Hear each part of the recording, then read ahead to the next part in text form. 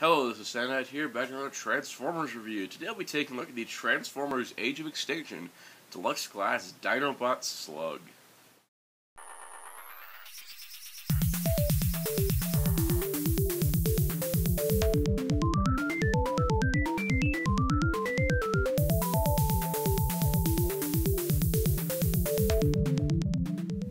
Alright, so here we have Slug, one of the first Dinobots to be released for the Transformers Age of Extinction toy line. Now, if you don't know, Transformers Age of Extinction is the fourth live-action Transformers movie to be released this year in 2014 in June. And we have our first toys have been released for the first wave. Now, I will be picking up mainly Dinobots, probably nothing else, because I kind of burned myself out with the last three movies. But anyways, that being said, we are starting with Slug, because in the Transformers numbering series he is 003, while the other Deluxe I own is 004. Anyways, moving him aside real quick, the packaging is really neat. I do like it quite a bit. It's smaller than your standard packaging. Reminds me a lot of the Beast Hunters packaging line. It's very square, very simple, but you do have images like concept art of Slug in Dino mode and then robot mode on the front. And then there's a brief bio. It says it changes in 16 steps. Plus it shows the other Deluxes in Wave 1. So really nice packaging overall. It's a nice look to it.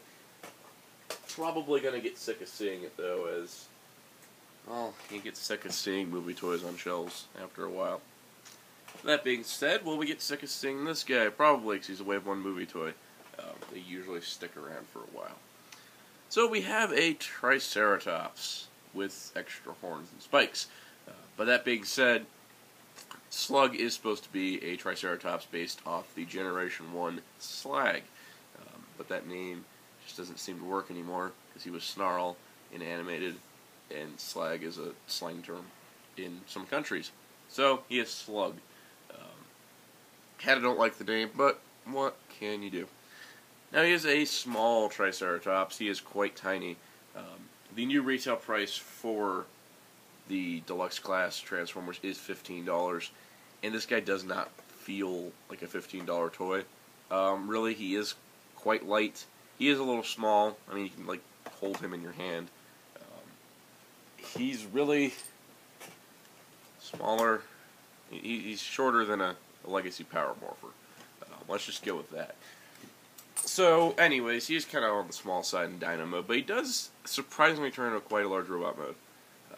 Now, taking a look at the design, he is purple on the toy, and I do like this because while in the movie they look to be all gray, and that's kind of boring, honestly, and when looking on a shelf, I don't want like a bunch of gray Dinobots. It will look boring just to have everyone the same color. This gives them each a distinct color. Grimlock is gold, Scorn is red, Slug is purple, Slash is green, Strafe is blue, so on and so forth. Having these distinctive colors, you can tell who is who just based on their color scheme. Plus, it makes me think of Kyoryuger and their colorful dinosaurs. But this one is purple, not pink or blue, so yay. Anyways, for a Dino mode, he's got a ton of spikes, which does kind of break up the Triceratops look with all these spikes on his tail. Starts classifying him as a different dinosaur, but we're just going to go with Triceratops for simplicity's sake. But really cool overall. I do love the Dino mode. I think it does look quite ferocious. You can open his mouth, and he's just got rows of razor-sharp teeth. He's got spikes on his jaw. They're pretty neat. The articulation for this mode is abysmal. You can move his legs out, and they bend here, and they move forward a little bit. That's about it. His back legs, if you have them pegged in, which they're supposed to peg into these, a lot of the versions really don't. I like leaving them loose because it does give me some wiggle room to move the legs and the feet around just a bit. But that being said, Slug is a convincing Dinobot in his Dino mode. He is a convincing Triceratops. That is, until you have his weapons. He has these two swords. Now, the official storage method for these swords is right in the sides of Slug. You just stab them in, and now he's the killer Triceratops. You can have him point the blades this way, and then just like run and just slice things while he's running. Which admittedly is a great concept, but it does look a little silly with these giant wing swords on him. With that being said, let's take a look at the robot mode.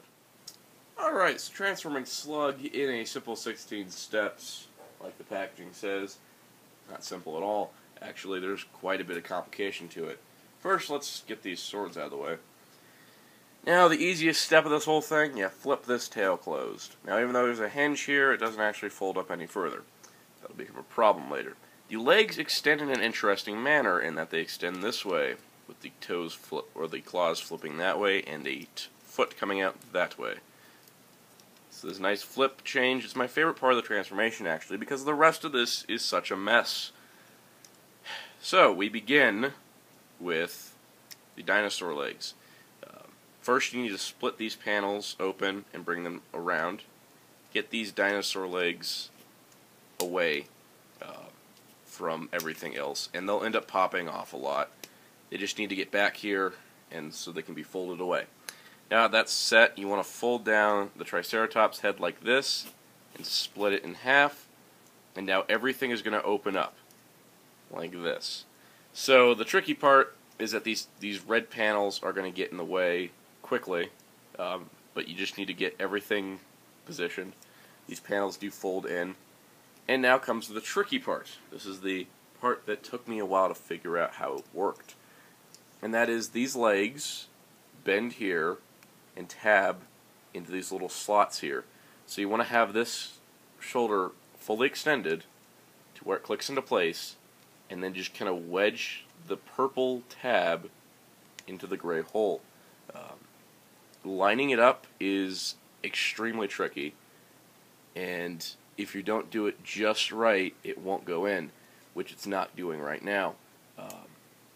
The trickiest part about this guy is that the transformation is very specific.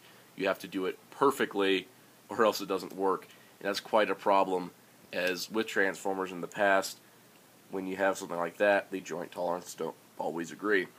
You also want to flip the hands out and close these up, or you can close them up and flip the hand out, your preference.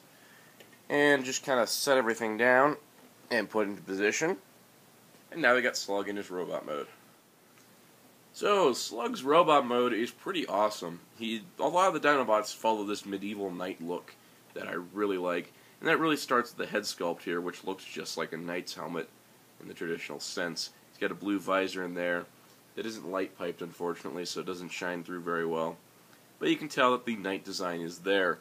He also has what looks like armor all over the place, like he killed a dinosaur and wore his armor, which is really neat. Now, we have not got confirmation that any of the Dinobots transform in the movie, and it's very possible with the way that the live-action Transformers movies go, we will never see this robot mode in action on the big screen. But that being said, if that is not the case, this is still a cool toy. Now, a few minor complaints. With the transformation, I mentioned how these dinosaur legs have to be tabbed in perfectly. But when they do move out of the way for leg articulation and such. And really the only complaint I have is this back flap thing. There is no way to get this to fold up any better. You can do this, so there's like more stuff above his head, but it ends up this is the best place for it, and there really is no other place for it. There's also a peg in there that does nothing, and I don't know why. Anyways, that being said, he is quite articulated. His head is on a ball joint, which works very well. It can look down quite a bit and turn left and right, which is nice. He's got shoulder articulation, he's got outward shoulder movements. It's a ball joint, so it does move, and these shoulder pieces do kind of move out of the way. You got a bicep swivel. Good job, Hasbro. Matty Collector's 4-inch figure can't do that. An elbow joint, a wrist pivot. He's got a waist joint that actually works, which is nice, unless you fold that up. Ball joint at hips, thigh swivel, knee, extra knee that looks weird, and you can position the toe a bit. Now that being said, with the articulation is all in these mushroom cap pegs, which means all those joints can come off at some point if you use too much force. which does leave to a, will this thing still be stable in 10 years? Now, his swords, which you can give to him, do have a slight design flaw. You think that with the way they're designed, you would want this side out, but then it pokes that in to where they only really fit in his hands when they're backwards.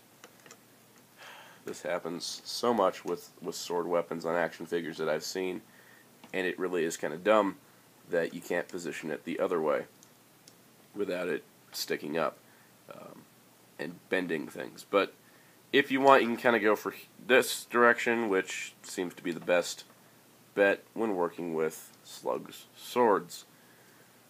That being said, getting him in wide-legged, sword-wielding poses is really tricky because of all the dang joints in his knees for the transformation. And you end up looking, he's like squatting, which is kind of weird. The legs are kind of oddly designed in that they're curved and very awkward. But when you do get Slug all transformed and posed for battle, he does look pretty neat. Now that being said, how is the figure overall? Well, overall the Dino mode is less articulated and least impressive out of all three that I own so far. And the robot mode does have some limitations just in design as well as clutter around his head. But that being said, I do like the figure and would recommend it to Dinobot collectors. But if you are going for only one Deluxe of this line, this is not the one to get. As there have already been a better Deluxe and more coming out in the future. Now that being said, he's still recommended to those trying to collect the Dinobots, and it's still a decent figure, just not quite spectacular. So with that anyways, be sure to check out HeroTaku.com for all your Transformers news and more, and be sure to stay tuned for more Transformers Age of Extinction reviews, only on Soundout 12. Deluxe and Sound saying goodbye.